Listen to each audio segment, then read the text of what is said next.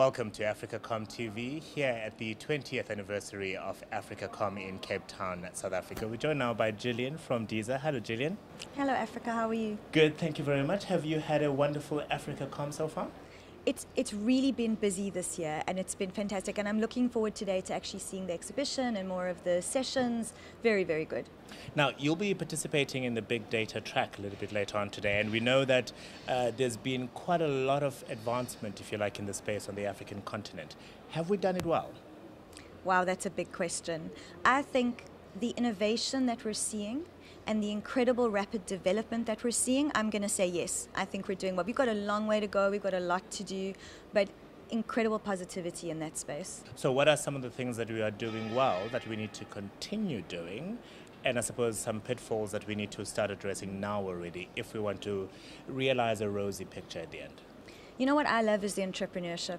I love to see the small businesses, the job creation, the technology innovation, and particularly in the space that I work in, music streaming. We have so many new little services that are popping up across the continent, giving voices to those artists. In terms of what we're not doing well, I'm going to go straight for education. I'm an IP lawyer, and at heart, I want to see those artists get their royalties. And there really isn't a lot of education, both around music, but also around the digital royalties. It's a real passion point for me. I want to see that money flow through the chain, from the top to the bottom, from the bottom up, etc. And that's really not something we're good at. What has been Deezer's approach in, I suppose, infiltrating Africa? So we're certainly nowhere close to where we'd like to be. We're doing very, very well in South Africa. We are live all over Africa. However, we've got a lot of work to do. We really haven't. We need to go territory for territory, establish ourselves, talk to the people in the territory, find the right billing, find the right partners. So I think I would say that our approach is slow and careful. We want to go into each territory, do it properly before we move on to the next one. So we're going to work our way slowly and properly, I guess, through Africa. And key to that are partnerships with MVNOs, with tech companies, digital service providers. Have you realized what the best practices are? What we've learned is that one of the best practices is always to include data for your user. People are really nervous. There's the whole bill shock issue. I'm sure you've heard it in every interview, in every session. And I feel that the best practice is to localize in each territory. Make sure you have the local currency, the right price, the data. Come with a complete offering that puts your user at ease and makes it's not a decision to use your product because you've got your mix right. I would call that best practice. And the best way to, I suppose, expand into Africa surely is through mobile. Oh, absolutely.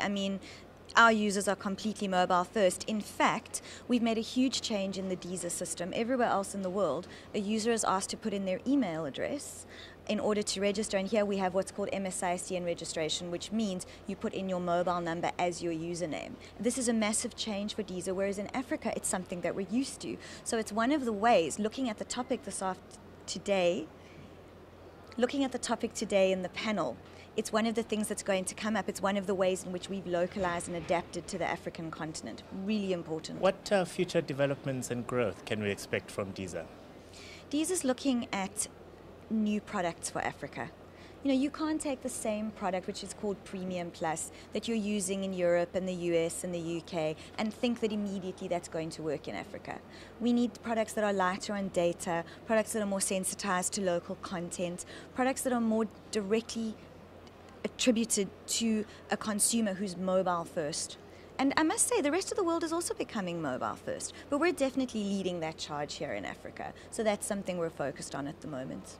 Now, onto that panel discussion a little bit later today. What can we expect from it? I think it's going to be very interesting. Myself, I'm looking forward to hearing what Uber have to say. I think they've had a lot of controversy globally, and they seem to be, I think, managing it quite well. So I'm really interested to hear what they're saying, because particularly as a service, localization is incredibly important to them.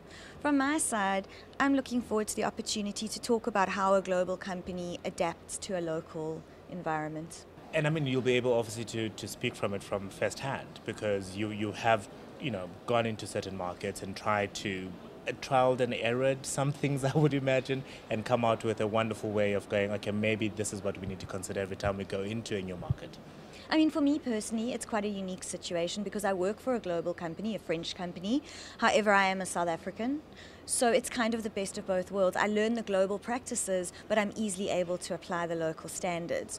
So it's a very interesting challenge because there are some things that we do here in Africa that really baffle someone who comes from a European company that are completely different. Just as a silly example, any kind of internal processes like credit checking and fraud, we have far higher standards than any, they don't have those issues, and they find that our red tape is baffling.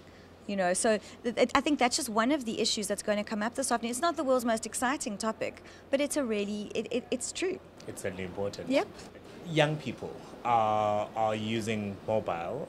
They are connected more so than I ever could be. In fact, whenever I take a new device, I go, here, play with it a little bit and let's see what's going to come out of it. There are 15,000 visitors to AfricaCom this year. Surely this is an indicator of the interest that Africa and the readiness, I suppose, of Africa to play in this space.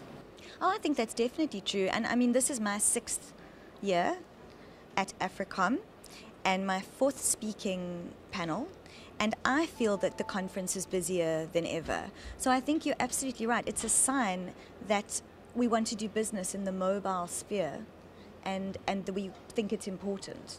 Definitely.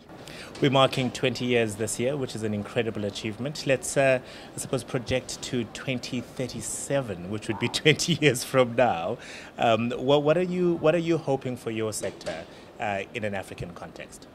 I think it's almost impossible to predict. I think what we're really going to see is convergence of services. Whereas now everyone's kind of finding their feet, the VOD services, the music services, the data providers.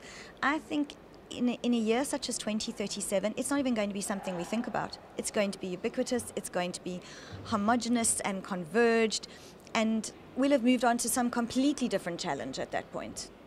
Thank you very much, Gillian Ezra, Head of African Operations at Deezer. This is AfricaCom, where business happens.